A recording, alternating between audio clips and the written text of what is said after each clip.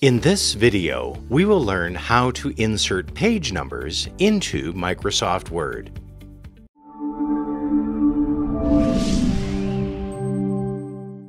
Hello, my name is Mark, and you are watching the Office Master tutorial. Office Master is here to help you learn how to use Microsoft Office in quick and simple step-by-step tutorials. Page numbers can be beneficial for better orientation in the document, especially if it is longer. First, we will select the Insert tab on the ribbon menu, Header and Footer group, and then click the Page Number button. A drop-down menu will display several options for where we would like the page numbers to appear: top of the page, the bottom of the page, the margins, or the current position where we left the cursor.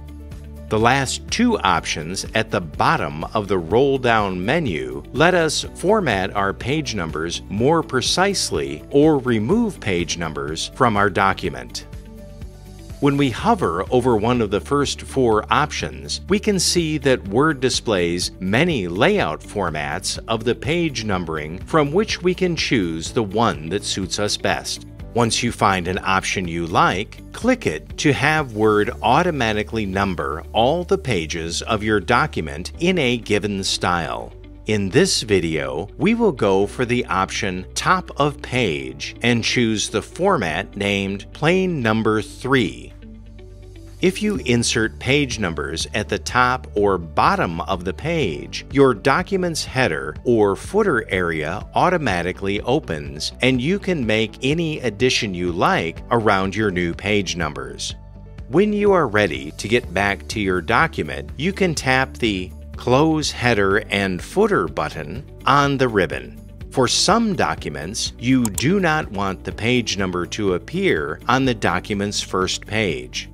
When the first page is a title page, you may want to use a different header or footer, or you might not want to use them at all. To remove the numbering from the first page of your document, navigate to the Insert tab on the ribbon menu and search for the Header and Footer group and select the header. At the bottom of the roll-down menu, select the Edit Header option. You will see that Word opens the Header and Footer tab. On this tab, in the Options section, we select the option Different First Page. An important thing to know is that the numbering will start from number 2 on the second page.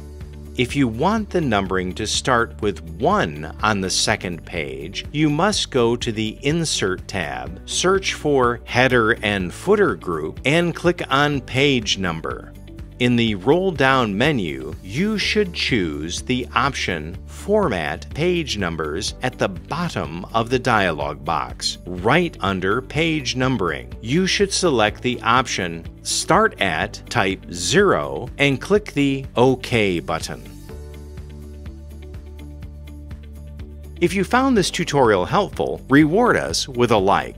Is this your first time on our YouTube channel? We would be more than grateful to welcome you to our community, so hit the subscribe button to enjoy more of our videos and learn how to master Word.